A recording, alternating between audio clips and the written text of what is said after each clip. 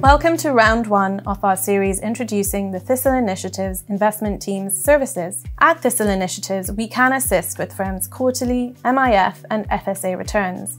We can also assist firms to check on their SNI or non-SNI MIFIDPRU investment firm status to make sure they have the correct returns on RegData. If a firm has exceeded the SNI threshold, we will help it to notify the FCA and will provide training to firms where additional reporting is required once the firm is reclassified to non-SNI.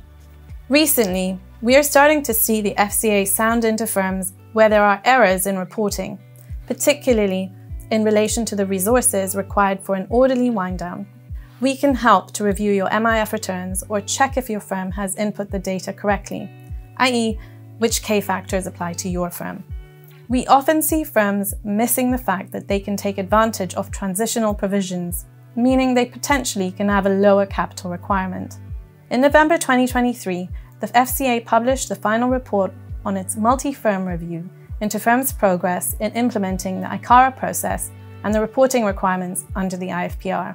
This covered MIFIDPRU investment firms and the UK parent entities of investment firm groups in scope of the IFPR.